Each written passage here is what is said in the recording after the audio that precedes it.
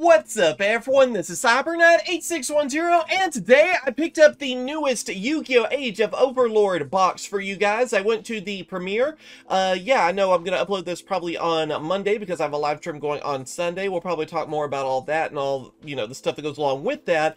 But anyway, of course, I actually won the playmat. I got the playmat and even the premiere card because they do it as like a door prize, and you basically get a drawing per box you get. So I picked up 2 boxes, and yeah, I actually got really lucky on this one. The playmat looks really awesome too. I like this quite a bit. It has the light version of Zark. We have Star in this set too, which is probably the main card I think people are going for. The new Horus archetype, which actually goes with the premiere card, is like Horus. I posted on Instagram. I have it like in a deck box. I literally just got home right now and I wanted to open up the boxes, okay? So that's why it's not with me right here. And let's see what else is in here. We got like the new Labyrinth Butler in this set, which I'm kind of looking forward to getting because I play Labyrinth. And yeah, I mean, a lot of other cool stuff too. So let's just go on ahead and get to opening, right? But yeah, be sure to like, subscribe, all that kind of fun stuff helps out tremendously. I am getting a case of this set, and this set should be available at card shops, Walmart, all that kind of stuff. I believe this Thursday or Friday. It might kind of depend where you are. So yeah, this is finally in English now, and this set I've been looking forward to. We've opened it up quite a bit when it was in Japanese and stuff too, only in Japanese. So, oh, our packs are backwards. That's kind of interesting. Okay, maybe that's a sign? Does that mean we're gonna get a quarter century? I don't know, that's weird. I don't think I've ever had that before. Oh, okay. It probably means nothing, to be very honest. I just think that's kind of funny. Alright, let's get going. But yeah, please like and subscribe, okay? I'd greatly appreciate it, because we're gonna do a lot of openings on this set, and I'm sure live streams and mix of everything, okay? Starting Knight. Watt Tuna, Watt's got new support. Embrace of the Tistina. They actually got new support too. That's like that gem archetype, basically, we saw last set. There's another card for them. They have an XC in this set too. Again, the Diamond Tiger, I've heard, is actually a pretty interesting card. That was cool. And the new Gaia. I didn't know he was a common. Well, that's neat. I don't know all the rarities yet for the English set. I just think about the Japanese one, mainly. So, I'll be surprised at a few of these rarities. Because I didn't, like, look up everything before this, you know? Let's see what else. Armored XC. Oh, there's Light Worm now. It was Dark Worm. Yeah, light version of him. What, Psychic? And here is one of the Horus cards. Protection of Horus. Because I don't know how in the world you say that first word. I mean, seriously. I just have no clue. But there you go. I don't think I'm going to try it. Yeah, the Cooking archetype. They got new support. The Versus archetype, Vanquish Soul, you know, they got new support. And then the other one too, that I can't think of right now. But yeah, like a lot of different things got support in this as well. Like I didn't name off everything because there's quite a bit actually. Snake Eye Birch. That's kind of cool. Snake Eye looks like it's going to be one of the bigger archetypes too of this set. They're going to get like their own playmat and stuff in Japan. Then we finally got like basically the new cards that came out in the Selection 5 set. So there was like a new Live Twin card, a new Dragon Maid card, one for trains. What were the other two? I think, oh yeah, Sky Striker and Invoked, I believe, was like the other one. So the Dragon Maid card's okay. It's just not the craziest, but there you go. And even a Doedic got some new stuff too. And TGs. I mean, again, there's quite a bit. I'm kind of sad though, like the Dragon Maid card, I'm glad we finally have it, but it's nothing that crazy. And we're still missing all the altar arts too from that set. We opened it up, I guess, like, was it last year or something? I think it came out for Japan. So we're still missing a lot of stuff. There's the Transcendosaurus, by the way. That was the third I couldn't think of. That link looks so cool too. Oh, here we go. We have Divine Temple of the Snake Eye. That's the field spell for them. That's cool. There's our first high rarity card, I guess, basically, you know, ultra rare. Always like this card. It's just really pretty. I remember getting that a lot in the Japanese openings. We'll go faster as we get going, but this is my first opening of this set. We didn't do an opening with KONAMI on this, so, you know, want to give you guys some time to kind of look at the cards. Also got Earthbound. They got stuff. Realm Elegy? Well, that's kind of cool. Huh. This is Starfrost. Okay, well, yeah. Sweet Roommate, there you go again. And what? I wish that one card, I don't think that's enough really to do a Dragon Maid deck profile, but let me know if I should do some kind of update. I actually really enjoy Dragon Maids. I think they're fun. I like the whole idea behind them, and I do hope Chambermaid finally gets her dragon form. I think that would be cool. I mean, you know. Shino Birds, by the way, got support, as you saw. And, ooh, we have a TG Mighty Striker. That one's kind of cool. I like that. TG Close. There's the other Shino Bird. I think we got both of them, basically. Is that the... Yeah, I think that's the invoked card, if I remember correct, because it's Alistair. So, yeah. Again, I hope we get the alt arts eventually. The only one we've gotten technically is Engage. I don't think we got anything else. There's some cool ones, too. There's Kin. And there we go, right there. That's what we want to see. I feel like she's going to be the priciest card of the set. I feel like it. So, either way, it's a good card. It's like the best card of the set, honestly. Dibelstar, the Black Witch. Thank you. Thank you. I hate to yell too much. It's like almost midnight here, but wow. I can't believe... What, I'm supposed to be one of those YouTubers. Okay, let's go. That's the new thing everyone says. I can't say that. I'm too old. I'm 30. But there we go. I could never pull her in, like, my Japanese openings, because I tried to several times. And, yeah, just had to wait for the English one. What do you know? That's awesome, though. She is great with Rescue Ace, by the way. Like, her cards work. I think, like, the spell card you need is also a secret rare. And it works good with Fire Archetype and Rescue Ace are doing well. So, it's gonna be... it's gonna be one of those things, you know? Be afraid. Okay, what else we got? Lilirap, there you go. That's the Live Twins. Oh, here we go. We also got the Baphomet card. This is another something for Chimera, basically, because you have like Chimera. I feel like I guess is more Gazelle. Well, this is the other fusion that goes with it. So pretty cool, actually. I've heard they've been doing really well in tournaments and stuff too, which makes me happy, honestly. Retrains of Chimera, of all things, are winning tournaments. Sometimes they use branded as well, but that makes me happy. It's like Celtic Guardian coming back and then all of a sudden winning tournaments, you know? Oh, there's the, what was it, Nelf Abyss, the Adoidic Overlord. So, yeah, there's the new Adoidic, if you remember that archetype. They were so cool, too, but they just never took off. I hope maybe with this new support, it'll do something. I'm kind of doubtful, but you know what? If one of you guys out there play Adoidic, prove me wrong. I would love it, okay? Like, seriously, prove me wrong on it. Go win a tournament with them. I'm messing this up here. There, okay. Let's see. I guess we're just missing an Ultra from this side, so we'll see what happens. I'd love to get a Starlight from this set. I haven't really pulled a Starlight from an English set in quite a while. Well, there you go. Dark Hole Dragon. This card is awesome looking. Like, I really like this one. This one I got quite a bit. I think like at every Japanese opening I did, I pulled this. I think even too, he's getting like his own playmat basically in one of the tournament things. I forget which one it's supposed to be for, but yeah, he looks really cool. I mean, it's Dark Hole. It actually goes with Dark Hole, if you remember. So that looks really awesome in my opinion. His artwork is just cool. Oh yeah, and there's the Sky Striker card, Red Arrows. I don't think it's that great either. So that's what's kind of unfortunate. Like, and I don't think the train card is that good, and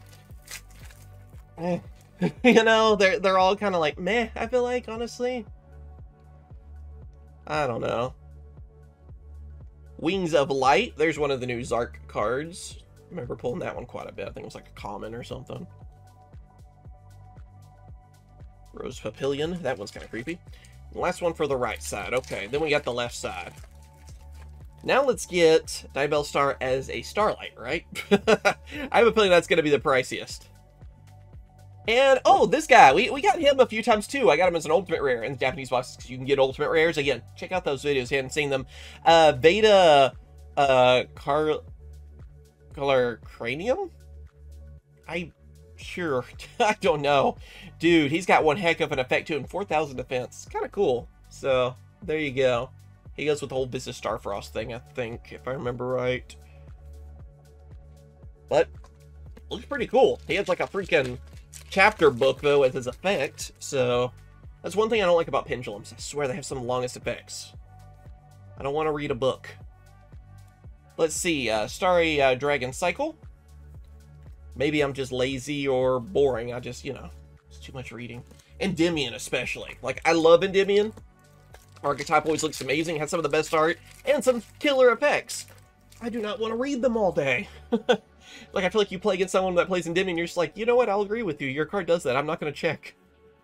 We have seed spitting saplings. That's kind of cute looking. I don't know. I like it.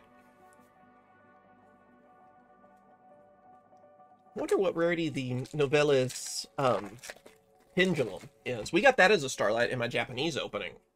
So. Switchpoint. There you go. That's a new train card, by the way. I guess the only one that got the holo print. I think all the others are commons, basically. Yeah, I don't think it does a ton. It's like a card that could help you, what is it? Like you can draw more or something? Let's see. Chosen card that control your opponent. Let's see.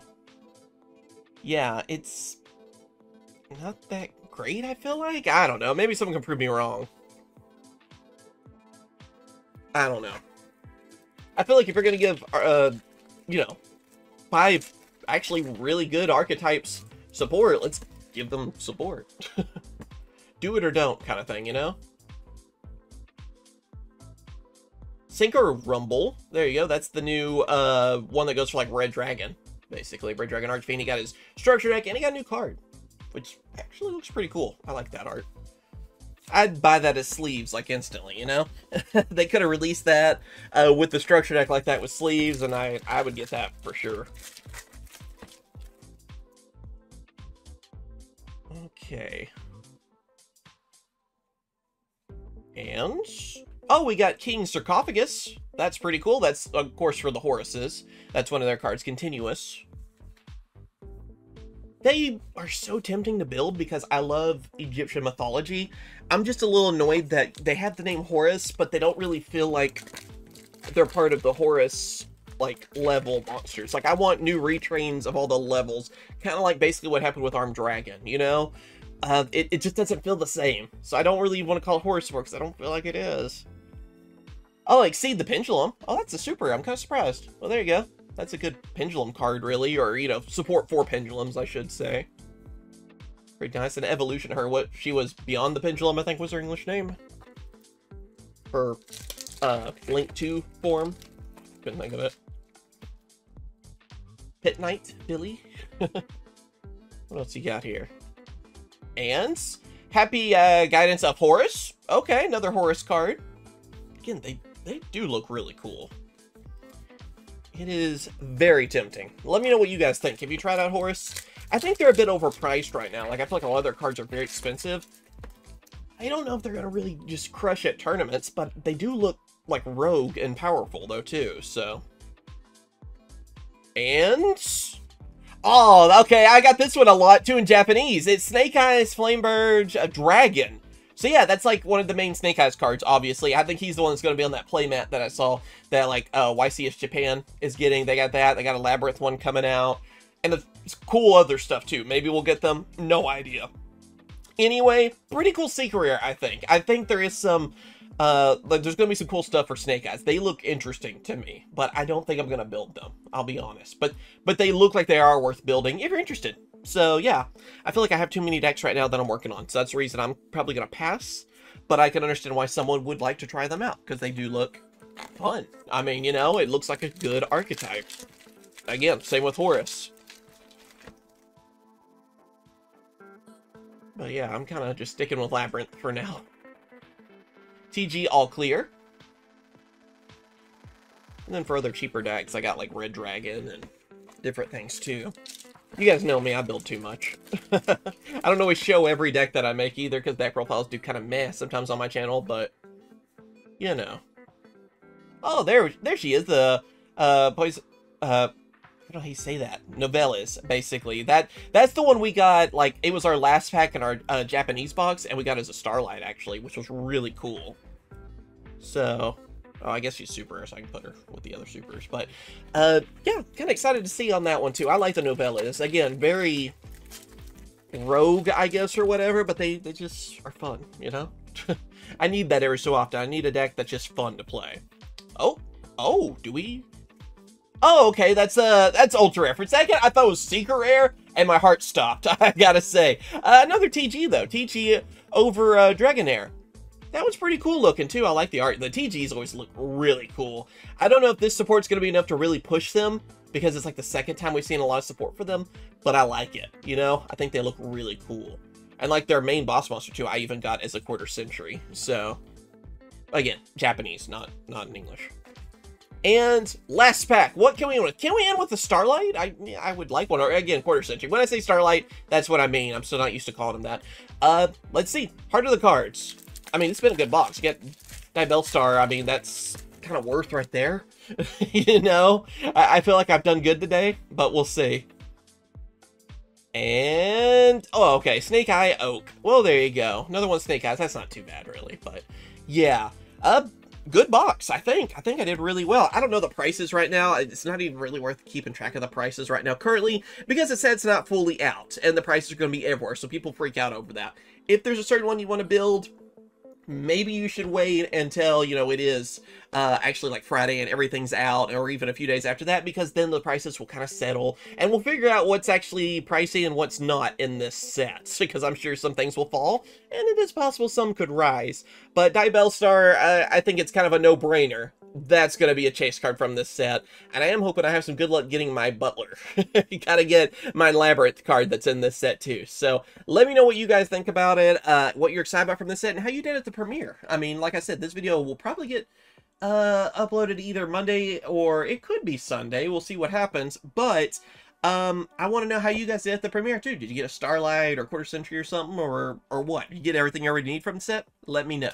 As always, thank you guys for watching, like and subscribe and all that. I greatly appreciate it, and of course I will catch you guys later. See ya.